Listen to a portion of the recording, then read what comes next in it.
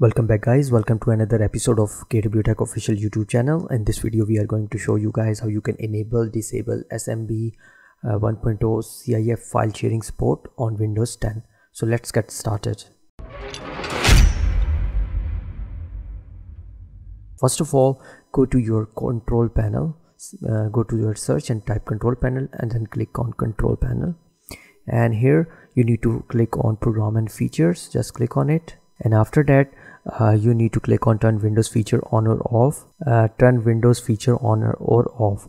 So here you need to find Smb feature, and here you see this is turned off here, so we have to turn it on. So we are going to mark it and click on OK. After that it will start searching for required files, and it will take a moment to download all the required files from the internet, and then at the end it will start applying changes to your PC. Finally it's applied all the changes that are required.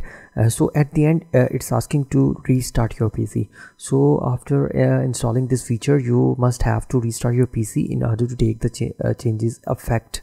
So just you need to restart your PC, or if you are facing any error related to Smb protocol, that will be fixed automatically. So I hope that this video will be helpful for you. If you find it helpful, do subscribe our channel KW Tech Official. Inshallah we will meet you again in the next video. Take care and have a nice day.